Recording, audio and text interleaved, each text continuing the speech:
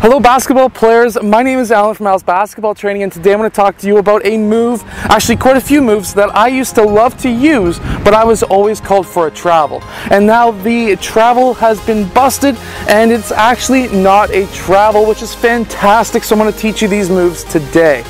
So first off, did you know that you can actually pick up your pivot foot? Yes, you can. So for example, if you get this ball and you have both feet on the ground, once you establish a pivot foot, so for example, you do an up and under, now your left foot is your pivot foot. You go up with your shot fake, and then you can come around and actually lift up that pivot foot and go for a shot. Now, if you don't believe me, there's actually a segment on with an actual NCAA referee who obviously knows the rule book, and I'm going to link that below really quickly. So these are all moves that I used to do that half the time I used to get called traveled on. Now the myth has been busted and I'm going to show you these moves.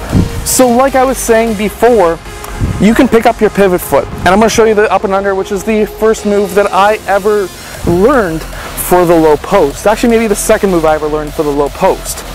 And how I was always taught it, and how many players are taught it, is you get that ball, you do your shot fake, and then when you come around, you need to go off 2 feet at the same time or do a dribble, land on both, and go up. Now, I still do a lot of the whole up and under where you go the shot fake, bounce in and up. Now, that's still a valid move. It's still a really good move to do. However, if you want a quicker move, what you can do now, because obviously the myth has been busted, you have to land on both feet. You have to get it, shot fake, and then you can go up. And that's the move really quickly. And if you can do a really good shot fake, you can get your player up into the air, and you're going to be able to score right around him. And this is a nice quick move that will get up your shot before your defender actually lands on the ground. Okay, so now this second move I'm going to show you is a step back jump shot fake that you turn into a layup, and it includes the pivot, and it's not a travel. So this is a move that I could never use in game because it was always classified as a travel in practice, and probably most likely would have been called a travel in game. However, this is not a travel, it's been debunked, and of course this is a move that I did use on this court when I was younger. So let's get down to it. So this move starts with you receiving the ball somewhere in the mid-range area. So for me, it's going to be roughly right here. Now, what you can do is take 1 to 2 dribbles towards the left and step back. You need to land on both feet. The reason for this is because, of course, pivot feet. So you'll take a few dribbles, you'll do a step back, of course, not losing your balance. You're going to take a shot fake. Now, either one of these can be your pivot foot. You're going to step through. If your defender is in the air, you're going to step through and go for your shot. So it's going to look like this.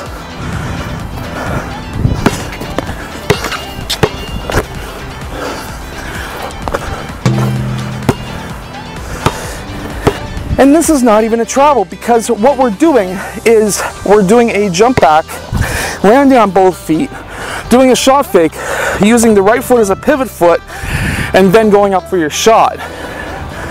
It's a nice quick move that you can do against any defender in any league, and it's not a travel. Okay, so this next and third move is, again, not a travel, which is something that a lot of coaches or a lot of referees used to call on me. And that is when you catch that ball, whether you catch it or you dribble, whatever it may be, and you're dribbling up and you do a step back, and then you take a shot fake, which gets your guy in the air, and then you do a fadeaway. Now, you may be saying, well, that's not a travel, but I used to get called on it a lot. And the reason is because whether or not you plant this foot first and turn, it doesn't matter if you do a jump stop, a step back, lands on both feet, or using your right foot as a pivot foot. It really does not matter. You're going to be stepping into your shot fake.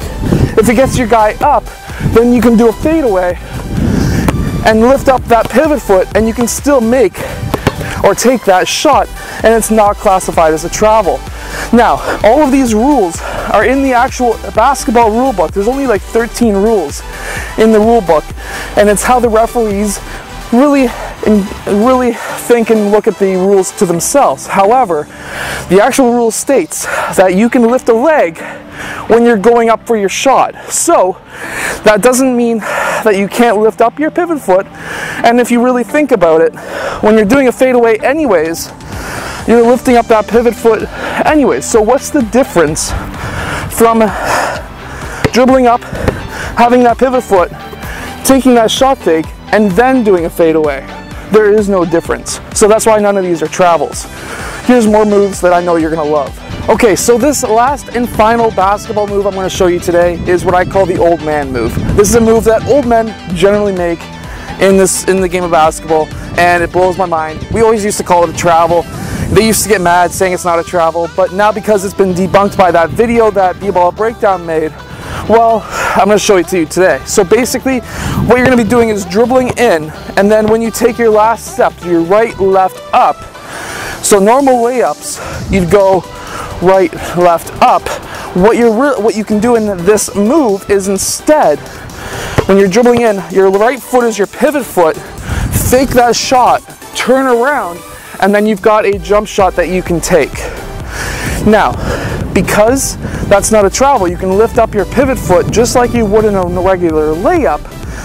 Now, this turns into a very valuable move that you can do in an actual game.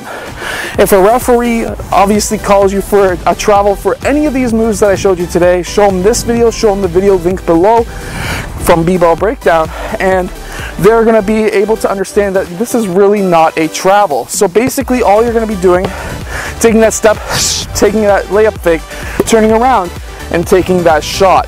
So let's see it in fast motion.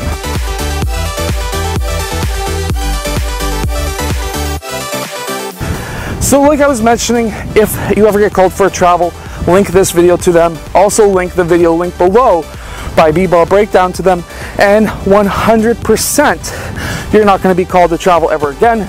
And guess what? These are all legal moves, and I'll see you guys again tomorrow for another twice a day basketball video.